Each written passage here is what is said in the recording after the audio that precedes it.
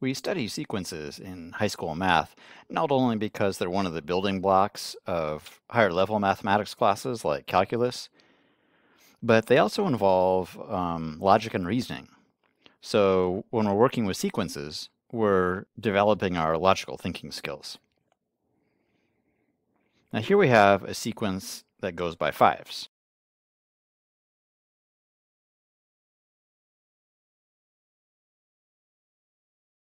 To get the next number, we add 5. We say that the common difference is 5 in that case.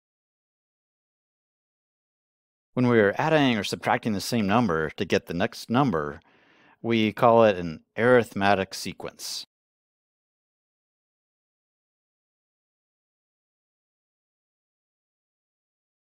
Now, for some reason, when it's a sequence, we call it arithmetic, but normally we say this word arithmetic. So it's perfectly acceptable to say arithmetic sequence. This sequence has a different type of pattern. Here we are multiplying by 4 each time to get the next number.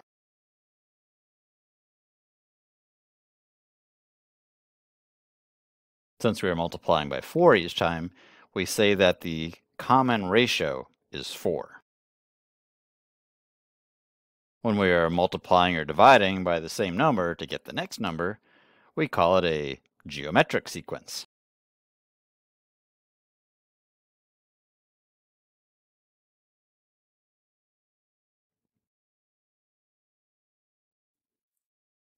We can write formulas to describe sequences. A formula that lets you figure out a certain term just by plugging in the term number is called an explicit formula. Let's figure out the first 4 terms of this sequence by using the formula. Now, n is the term number we want, and a sub n stands for the term itself. So to find the first term, n is equal to 1. So we'll say a sub 1, so that's the first term, the term we want. And we're going to substitute 1 for n, because the term number is 1. Work that out. Negative 3 plus 4 equals 1. All right, so coincidentally, the first term equals 1. Usually it isn't that case. So notice that to get the first term, all we had to do is plug in 1 for n. So to get the second term, we just plug in 2. That's negative 6 plus 4. We notice the numbers are getting smaller. In fact, it went down by 3.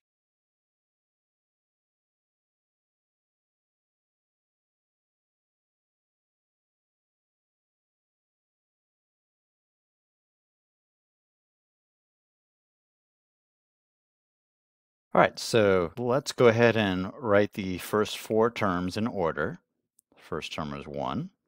Second term is negative 2. Third term is negative 5. And the fourth term is negative 8.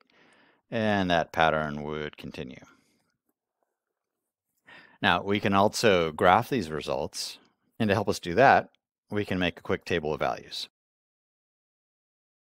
So we'll have n as the term number. So that'll be 1, 2, 3, and 4 for the first 4 terms.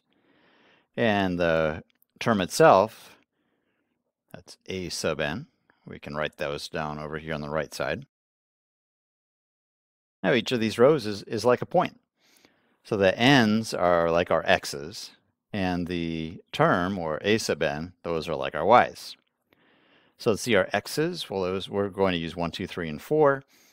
And our y's are between 1 and negative 8. So I'm going to set up my axes to accommodate those values.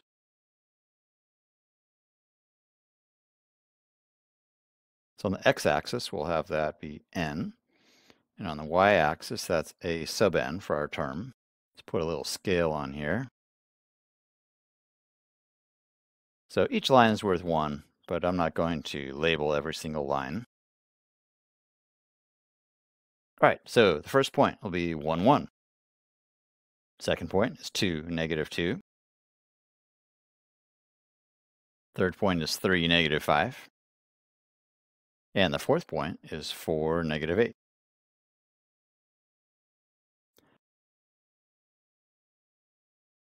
All right, we notice that to get to our next point on the graph, we're going down 3. That shows up here in our formula.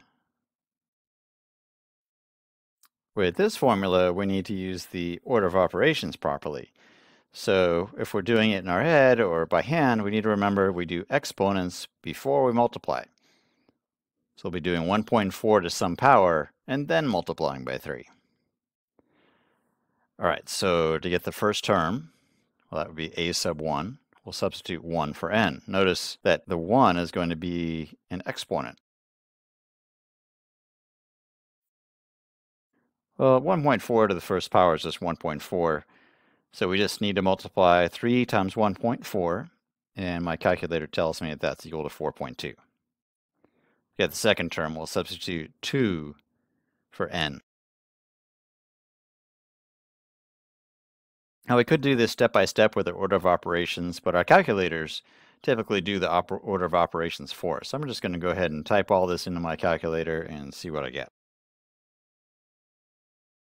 All right, so 3 times 1.4 to the second power equals 5.88. So my calculator did 1.4 to the second power and then multiplied it by 3.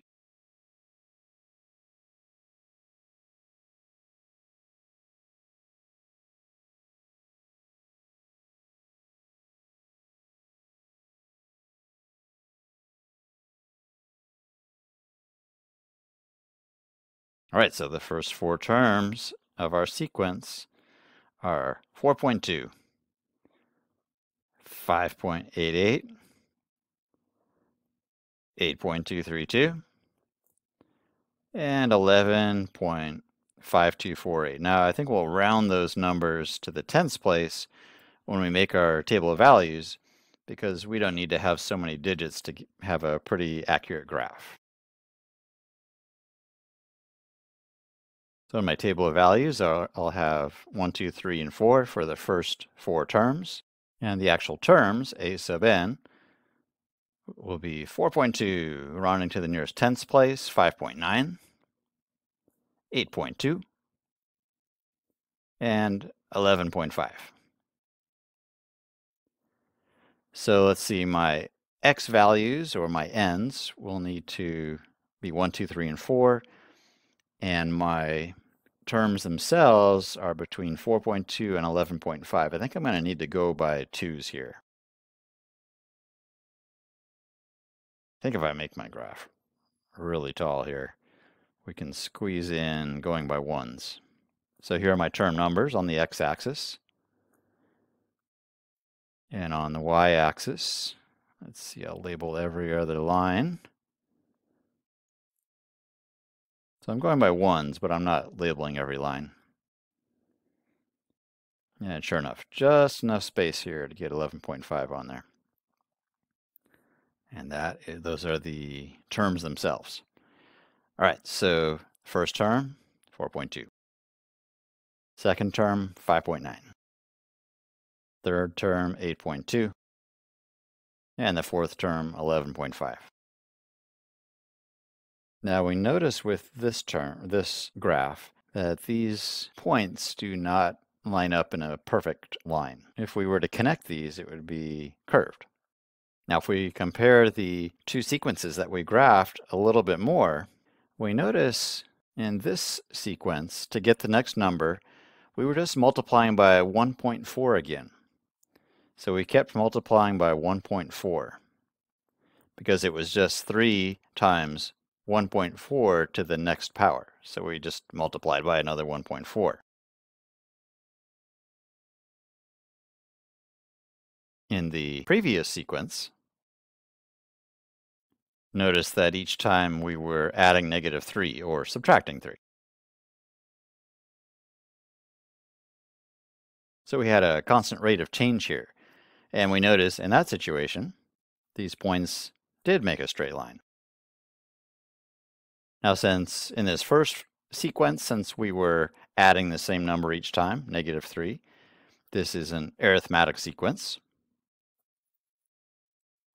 And in the second sequence, since we are multiplying by the same number each time, this is a geometric sequence. Okay, I hope this introduction to sequences has been helpful. My name is Mr. Ela, signing off.